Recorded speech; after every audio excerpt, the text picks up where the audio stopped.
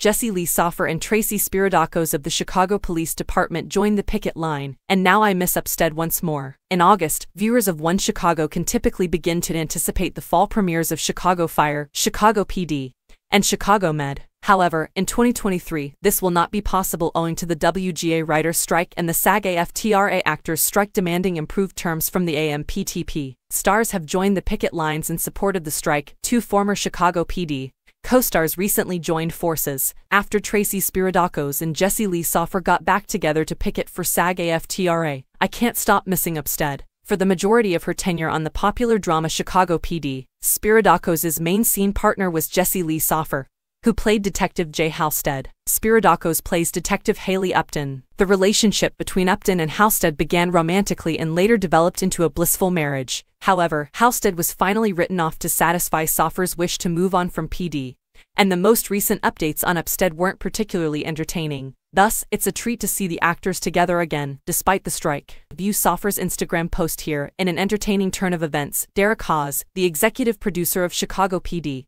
and a former Chicago Fire showrunner, joins Jessie Lee Soffer and Tracy Spiridakos as additional One Chicago alumni featured. The reference to Too Fast Too Furious, which Hawes wrote and even referenced in a Chicago Fire episode, is in Hawes' The Slow and the Furious sign. Spiridakos appears to have taken the pictures based on the stances, and she even shared a picture of herself on Instagram with the message "Union Strong." Cara Kilmer, an actress, also commented on Soffer's article, saying, "That is too good, Derek."